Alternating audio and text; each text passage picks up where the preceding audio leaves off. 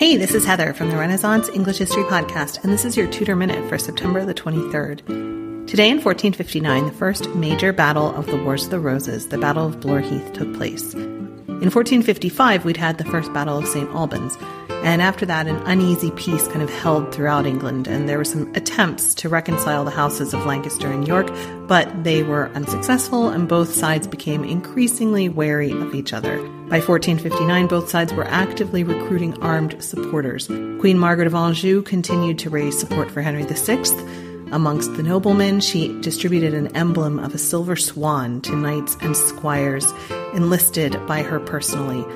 And the Yorkist command under the Duke of York was finding a lot of anti-royal support, despite, of course, the severe punishment for raising arms against the king. So the Yorkist force was in Yorkshire, and they needed to line up with the main Yorkist army at Ludlow Castle in Shropshire. And as they marched through the Midlands, the Queen ordered Lord Audley to intercept them. And he chose the Baron Heathland of Blore Heath to set up an ambush.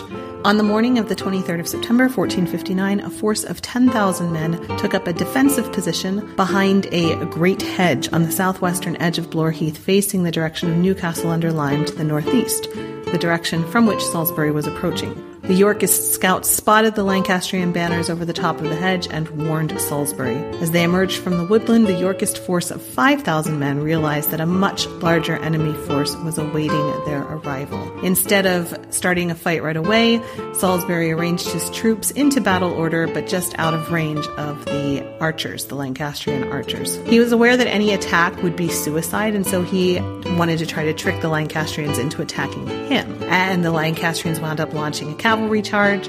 The whole thing wound up with a rout in the favor of the Yorkists. So this 10,000 person army was defeated by a 5,000 person army, and also the leader of the Lancastrians was killed. So it continued all evening, over 2,000 Lancastrians killed, and the Yorkists lost about 1,000. So the Battle of Blore Heath today, the first major battle of the Wars of the Roses. That's your Tudor Minute. Remember, you can dive deeper into life in 16th century England and 15th century England through the Renaissance English History Podcast at englandcast.com.